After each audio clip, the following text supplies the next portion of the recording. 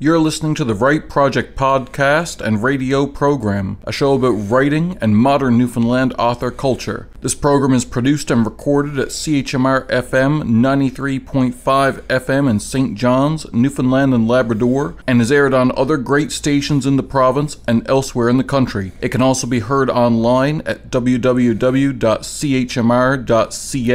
I'm your host, Matthew Ledrew. Welcome to a very special episode of the Write Project podcast. Today, we've got a host of authors on to answer one of the most frequent questions that's asked of any author. We're asking them, what does literary success look like to you?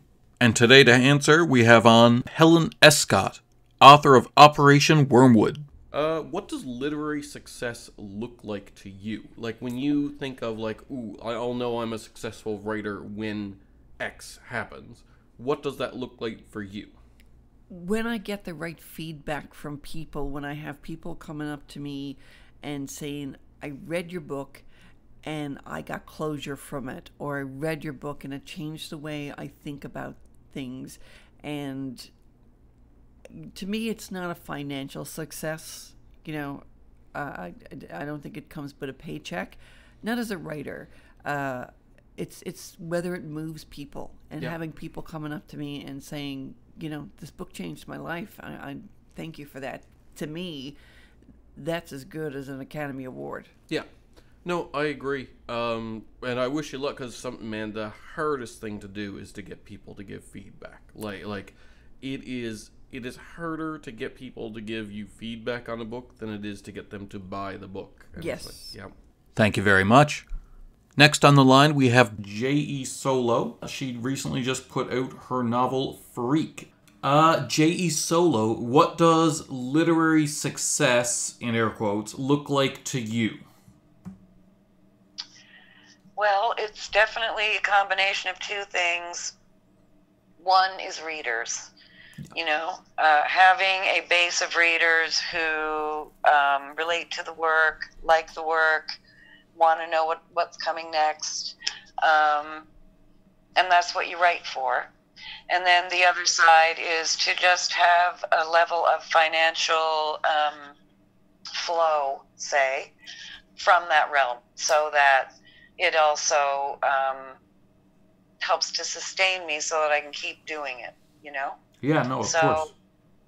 Those two things, that's all. Yeah. Thousands of readers and lots of money.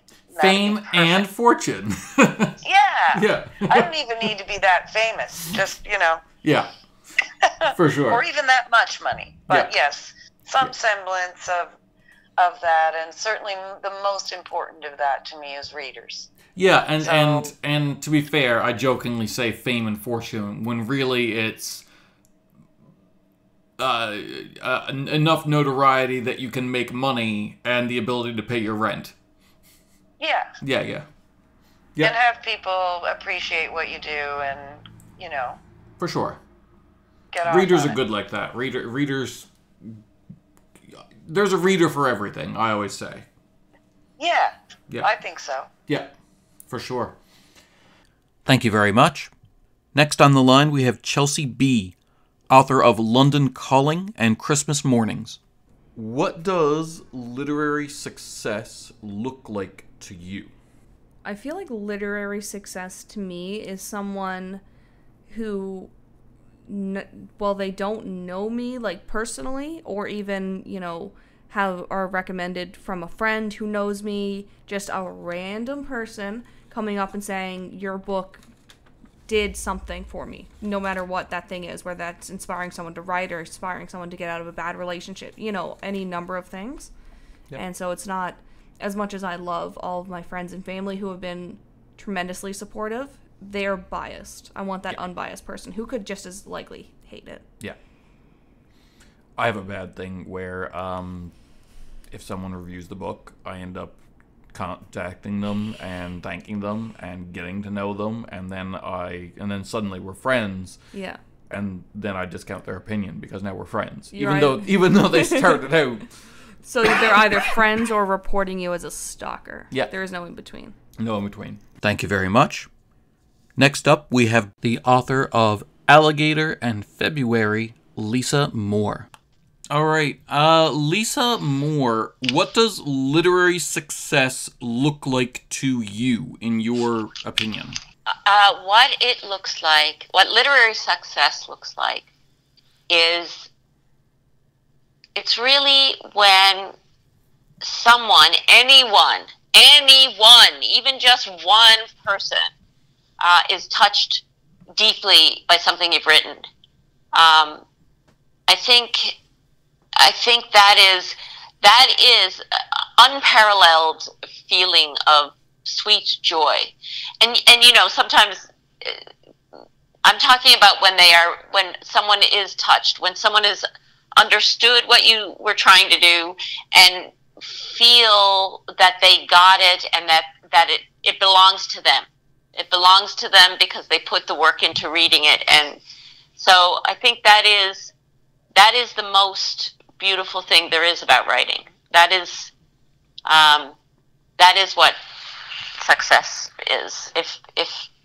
Or that's the most fulfilling thing. I don't know if there's such a thing as success as we usually mean that term, because we all know hundreds of fantastic writers who never had any success in terms of money or fame, or I have seen countless magnificent books that never reached publication, or there are many writers who became famous after they died.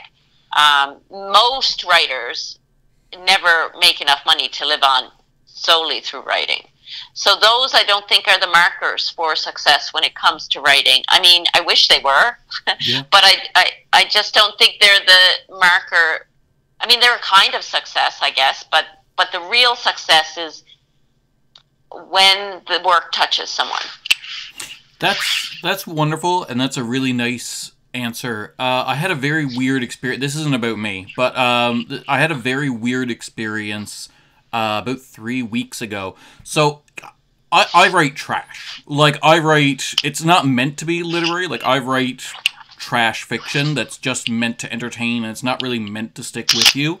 So I don't get that experience very often, but I had an email from someone who I'll keep anonymous, but 3 weeks ago, and she's a fan of my trash, and she wrote to let me know that in the lockdown, she's stuck with her family, and she's been having trouble because she doesn't get along with them, and that she'd been contemplating suicide, but has been escaping into these books.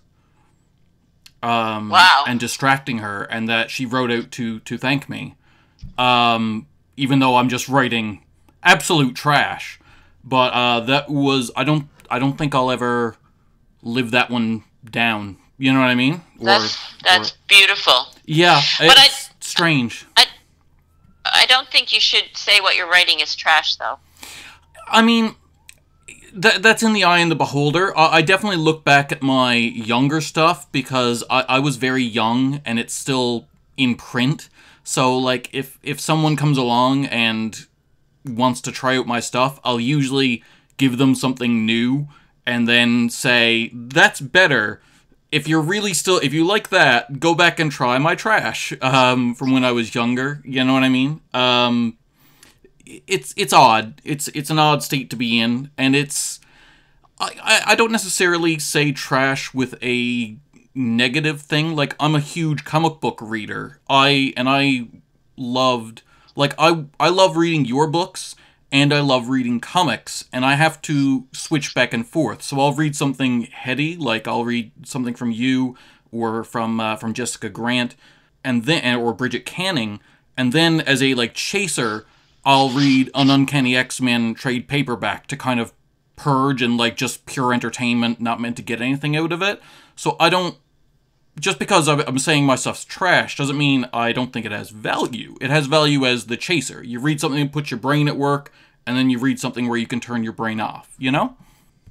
Well, I mean, yes, I hear what you're saying, but I just wonder if there is, in all writing, some kind of commitment and integrity in terms of Even just the impulse to entertain and the impulse to connect. You know, I think that's important. Okay. Well, I mean, thank you. I mean, obviously, I love your work as well. But yeah, thank you. Anyway, we'll move along. Sorry, that got a bit real. Lisa Moore, thank you very much. Next on the line, we have Jon Dobbin, best-selling author of The Starving. What does writing success or success in writing look like to you? Really, it's just kind of unbelievable to me. It's kind of dreamlike, because I've had this goal to be published, to be recognized as a writer and an author, pretty much my whole life, and I never did think it was going to happen. So now that I'm actually getting some recognition around it, it's actually kind of unbelievable for me. Yeah, like I have a hard time believing it. Like I interact with it, I deal with it, I do it, but I'm still kind of like, that's not me. That's fair. Yeah. Yeah. Thank you very much. Next up, we have Morgan Murray, author. Currently, he has the book Dirty Birds with Breakwater Book. Morgan Murray, what does literary success look like to you right now? Like, what's the goalpost for, I'm successful now, that you're feeling right now? Ultimately, it'd be amazing to be able to make enough of a living to have less of a day job. To beat around the bush a little bit. So it'd be great to make a living at it. That's a very reasonable and practical goal. Yeah. Yeah, and not fame and fortune or anything, but just, enough to not have to go to work every day somewhere else. Yeah. But in the meantime, I'd be thrilled if, people would read Dirty Birds and if they'd like Dirty Birds. Yeah. It's my first book, so, I'm not planning on setting the world on fire, but it'd be great if it was well received enough to warrant a second book. I'm sure it will be. I think you should probably get to work. All right. Yeah. Thank you very much. Next up, we have Dianna Brown, author of Saltwater Joys. What does literary success look like to you? Literary success for me would be to continue writing. So that is my goal. I've written one book. I have another manuscript finished. I was in a contest for a 3-day novel writing. Yeah. And I came out with a manuscript. And Good. So I'm not ready to edit it yet, just because I've been busy with Saltwater Joys and then this next one. Yep. But I have that one. When I'm ready to edit it, Yep. that one's ready. And then I'm also dabbling into a little bit of nonfiction. Nice. Just so there's so many. I think as long as I have an idea, Yep. that is success to me. Good. Excellent. Thank you very much. Next on the line, we have Nicole Little. Nicole Little is an acclaimed short story author who has been featured in more than a half dozen titles just in the last year. Okay. Nicole Little, what does literary success or success in literature look like to you? Well, I feel successful now. I felt successful when the first one came out in Kitsora. Like, that was, I don't want to be too exaggerating. That was a big moment for a lot of people. But it was pretty big for me. And that was a big book. I mean, that was a big production. That wasn't easy to produce. And it's gorgeous. Like, it is absolutely gorgeous. Like, it's... I assume you have one. Oh, of course. Yeah. Of course, I have it out on my bookcase on display. Oh, of course. It's a beautiful book. It's not just like... It's a work of art, It's not just something that you can read. It's something you can see and experience. It's all-encompassing. It's not just the words. It's everything else. Even the feel of it and the smell of it. It's, it's gorgeous. So yeah, even that was a success to me. If I had done nothing else after that, that would have been enough for me. You've done quite a bit after that. I know, but if I had only done that, that would have been, I would have died happy just with that. So it was a pretty big moment for me. And for Mother's Day, my husband actually got a print of the I saw like a canvas of the picture that accompanied the story that I wrote. So we've got it on the wall in our living room. It's beautiful. That's amazing. I love looking at it. Every time I look at it, it's like this big, reminder, and it's a great memory for me. So that's awesome.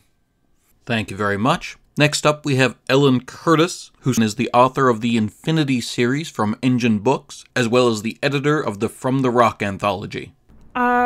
Success in this industry, I think, is being able to have a fan come up to you and talk passionately with you about your work in a way that sheds new light on something that you've written, a way that makes you look at your own work differently, and realize that, someone has gotten something out of it. Something unintended out of it. Maybe something unintended, maybe something that they needed. Okay. Thank you very much. Next on the line, we have Amanda Labonte, author of the Call of the Sea and Supernatural Causes series. What does literary success look like to you? Always just beyond reach, I would say. So, yeah. I think whatever I think it is right now, if I achieved it, it would be something else.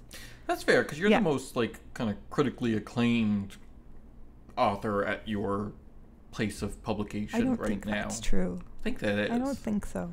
I feel like it is. I feel like, is it? Yeah. Is it? I feel like it is. But is it? I feel like it is. I feel like that's probably lovely to say, but probably not quite accurate.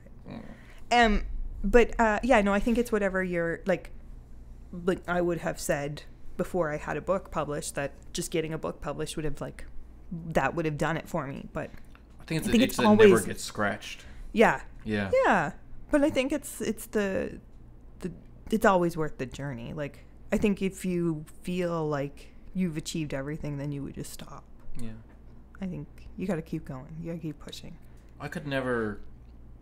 I'm always amazed by Harper Lee. Yeah. In that, except for the last few years of her life, she wrote the one book, To Kill a Mockingbird, and then just didn't. And that boggled my mind. I know. How can you that is the have one the thing writing about her urge and never have the urge again? How can you do it just that one time and not? It's I don't totally understand.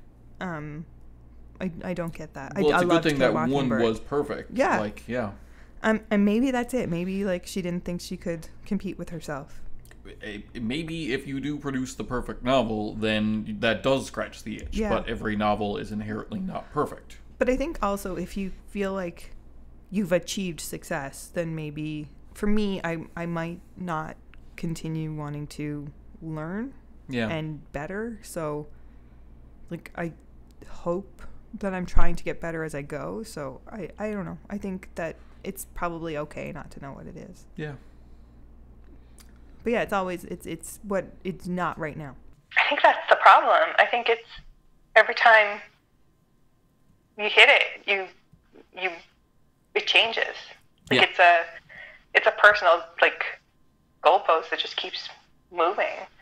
I thought before I had a book published that it would be having a book published, and then I had a book published and it was it's not that, and then 2 books it's not that, and then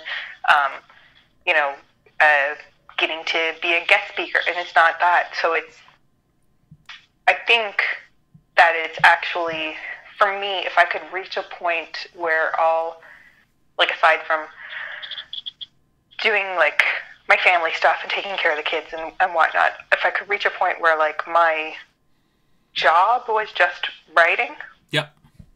And however much I make at that, if I could make enough to contribute enough to the household to keep everything running, then, and I could retire and just only do that, even in my even as I age, if I could just sit at home and write stories all day, that would be, which is funny because that was the thing that that's the thing that you're doing even when you're aspiring. Like, you're sitting at home writing stories. It just, yeah, you think that the goal there is to publish them, and then when you publish them, I feel like the goal becomes like, well, I just want to be able to create.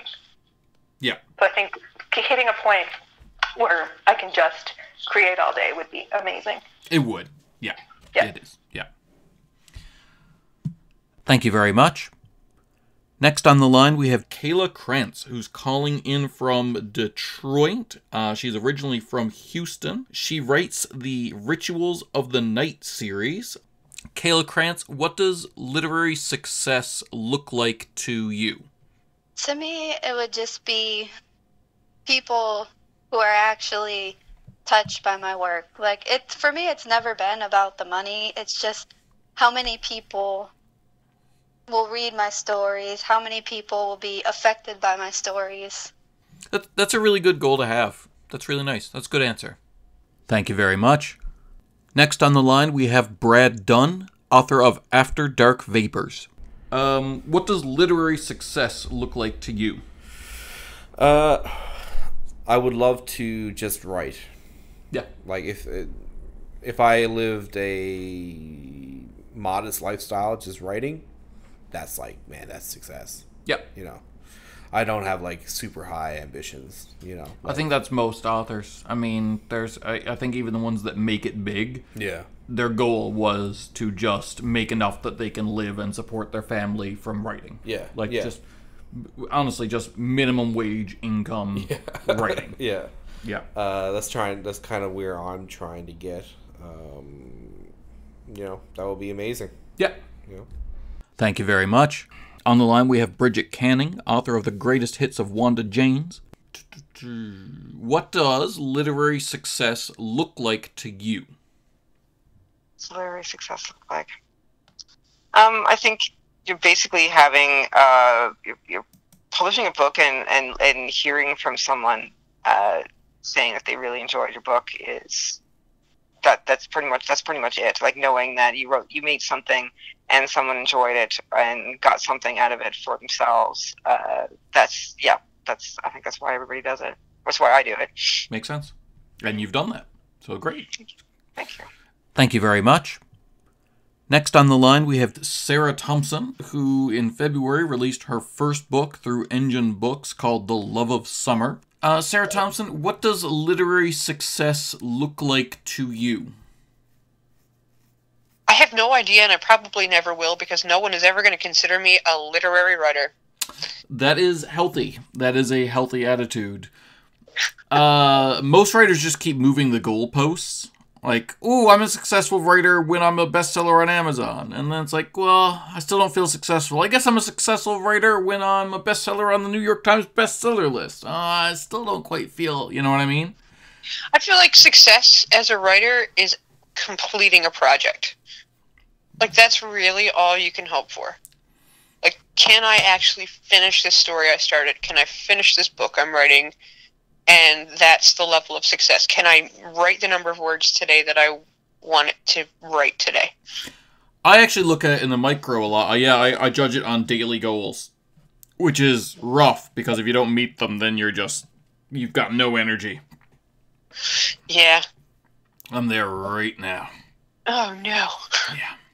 Yeah, I took a month. I had to take a month off because of all the stuff going on, and now I'm getting back into a project that was really chugging along before, like 10,000 words a day, and now I'm like just struggling to string a sentence together.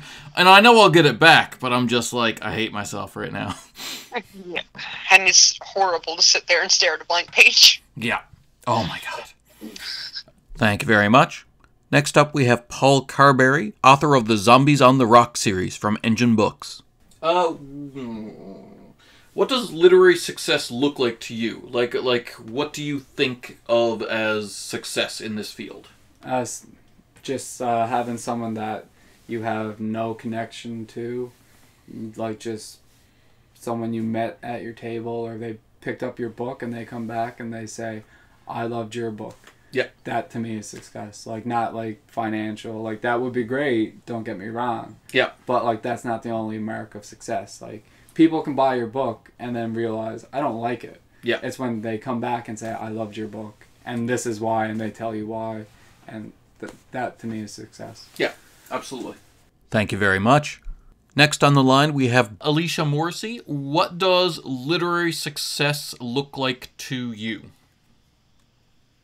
It's a hard question. I don't know if I can answer that one, Matt. Okay, sure. No, you know what? I am going to answer that one. Okay.